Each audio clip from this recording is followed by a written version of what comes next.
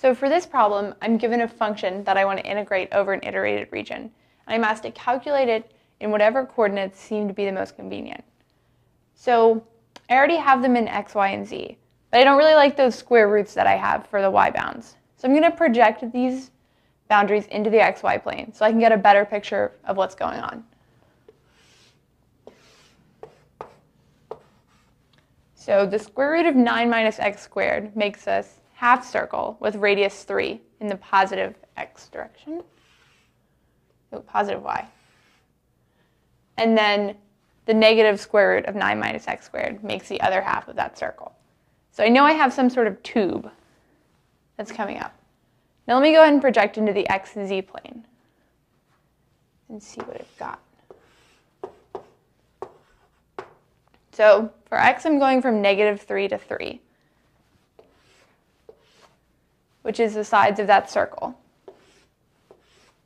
And then z goes from 0 to 5.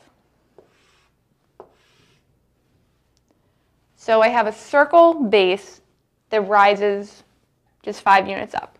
So I'm looking at a cylinder. So what better coordinate system to use than cylindrical coordinates?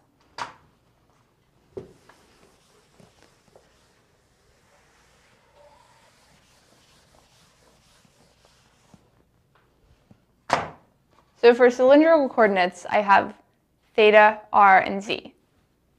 So my z bounds from 0 to 5 aren't going to change.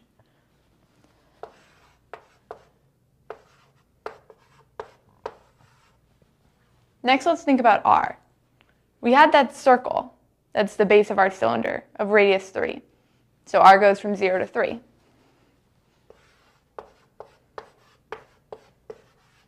And then we want to think about theta. So we have a whole circle. That means that our angle goes all the way around. So theta is going to be from 0 to 2 pi.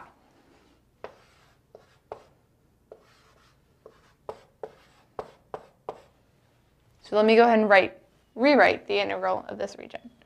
And my function here is just 1, so that's not going to change or anything.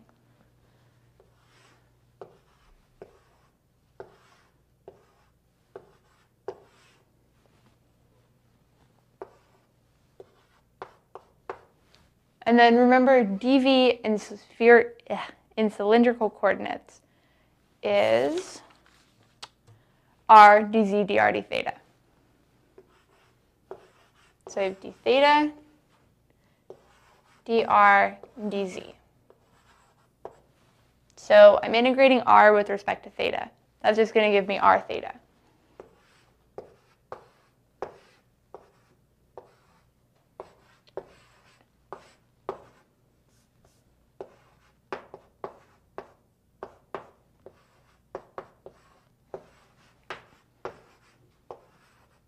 And I'm going to evaluate that from theta equals 0 to theta equals 2 pi.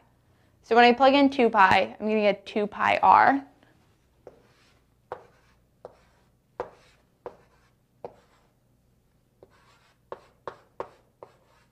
And when I plug in 0 for theta, I'm just going to get 0.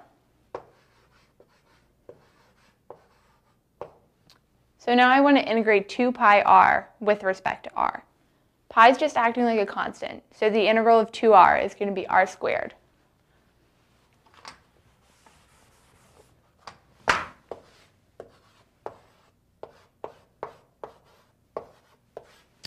And I want to evaluate from r equals 0 to r equals 3.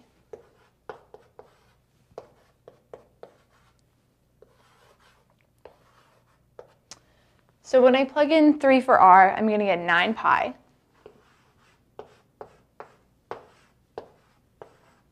And when I plug in 0 for r, I'm just going to get 0.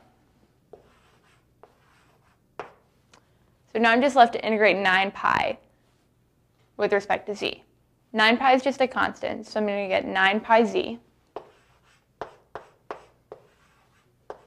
And I'm going to evaluate from z equals 0 to z equals 5.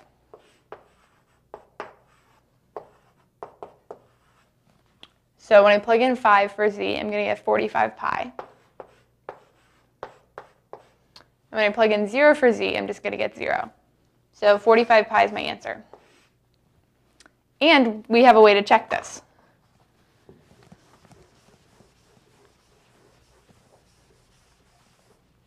Since I have a cylinder, and I'm just integrating 1, so pretty much I'm just finding the volume, I can use the equation we know for a volume of a cylinder from 8th grade geometry to check our answer.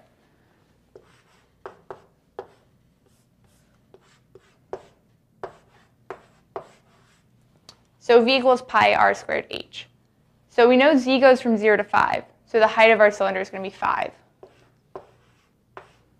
We know radius went from 0 to 3, so plug in the 3 for radius. 9 times 5, 45 pi. So our integral worked, and we got the right answer.